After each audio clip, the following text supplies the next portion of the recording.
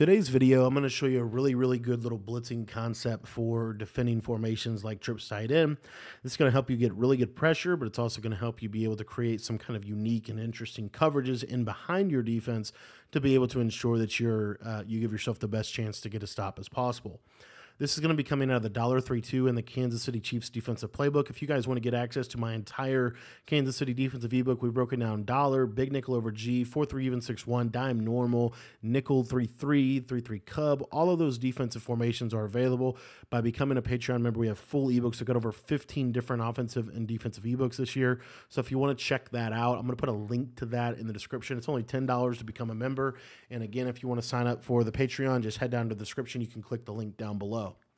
Now, really important for this defense, a couple things we're going to want to do. In our auto flip, we want to make sure that our auto flip defensive play call is set to off. For auto alignment, we actually want to leave this on default. You could leave it on man align as well, but I personally just prefer default for this, what we're going to show you. And then we are also going to put our zone coverage here to match. Last thing you need to do is in your packages here on your screen, go ahead and flick the right joystick to the left to the right one time for the free safety sub package. Now, as you saw right there, it actually changes players on the screen. So what you do need to do is, if you want to prevent that, just sub all your players out and basically just sub them back in wherever you want them to be. Okay. So now we have everybody set and free safety sub package, and we're going to come out in the play spinner. Now, what's really cool about spinner is it automatically aligns your defense essentially like a man alignment. So if you look here to the left side of the screen, that's really important. This right side guy that's over the inside trips receiver, he's actually our outside cornerback. So let's say, for example, that somebody goes in motion from the trip side. Really doesn't matter who it is. So in this example, we'll just do a combo like this. Watch how you see how here the defense should travel. I don't know why he didn't travel. It's kind of weird. Let me see if I can man align this and see if we can fix that. Normally he travels. He definitely travels if circle goes. Let's see if we do this again. We don't get the travel behavior. Awesome. Okay, let's check circle. Make sure I'm not telling you guys a lie. It doesn't really matter. The coverage is still going to work, but I just want to see this alignment. Trip side in this is what trip side in really messes up. So there we see, there he travels. Okay. So if they motion anyone from the trip side, whoever is manned up to that player is the player that's going to follow. So this outside guy on the left, you see he's going to follow him all the way across.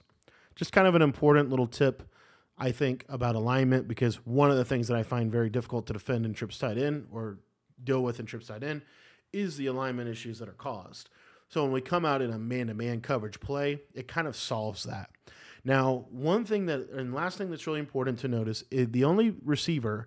So if I motion circle, Deron Bland is going to follow. If I motion square, Isaiah Pacheco is going to follow. If I motion triangle here, notice that the safety goes back to the safety position, and the slot corner actually slides out on him, and the safety for that matter. Okay? That's kind of important for what we're going to do from an adjustments perspective, because the main adjustment we're going to make is on this safety here.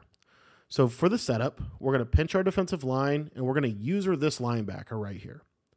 Then all we're going to do is we're going to take that slot that is on the left side of the screen and man him up onto triangle. And then we're going to take the safety that is on the left side of the screen, and we're actually going to put him in an outside third to the right side of the screen. So you see, this is what the play art is going to look like. Then what we're going to do is we're going to man align and basically leave the defense as is. Okay. Now, the cool part about this here is we're probably going to have a really good chance to create some pressure because we're sending 5 people. If the running back goes in a route, we're going to guard him. He actually stays in to block, so they are able to pick up the blitz. But most of the time, that running back is going to be on a route this year. Most people that are running trips are sending 5 out from what I have seen. So again, here's your setup. All you're going to do is you are going to pinch your D-line. You're going to put the safety that is on the trip side of the formation into an outside third to the right, and then you are going to put the slot corner that is over the top of that middle trips receiver in man coverage on him. Now, we're going to show you one of the meta route combinations in this game, which is verticals, and we'll just talk about it after the play goes, and you'll see something really cool. Okay, So let's talk about what this did to help you in combating verticals, which is probably the most popular play from trips tight end. This adjustment right here. Now, don't worry too much about this. We'll talk about how to fix that in a minute. This guy right here is going to literally lurk this verticals crosser pretty much perfectly every single time. So any crossing route from the trip side to the tight end side is going to be taken care of. Now let's talk about how to make sure that you don't get burned over the top on the verticals play when you do that man up. All you have to do is just you can individually back off that guy, or you could just shade your coverage inside. I actually really like to shade my coverage inside this year if I'm playing man-to-man. So now, again, we'll go to verticals. And our job is really just to use with the running back. So we're just lurking the running back. You see they can't throw the streak. They can't really throw any of the stuff. Man-to-man coverage as a general principle is really good for the trip side. And then zone is really good for the tight end side. So another adjustment that you could actually do out of this is if we were to put this guy in that third, then the other thing we could do is we could take, if we only wanted to send 4, we could take this blitzing slot corner and we could either put him in a curl flat. Oh, wait, as you can see here, we get safety adjustments on this guy, which is actually kind of cool. We could either man him up to the running back, or we could, if we wanted to, put him in the outside third. The reason that we might want to man him up to the running back is if they're consistently sending 5 out, if they're consistently, doing different types of route combinations, we have to respect that. One of the more popular route combinations that people like to do is they'll do this right here. Well, we don't really have to worry about this, so we're just going to cut the tight end crosser because that outside third is going to take any crosser from the trip side to the left.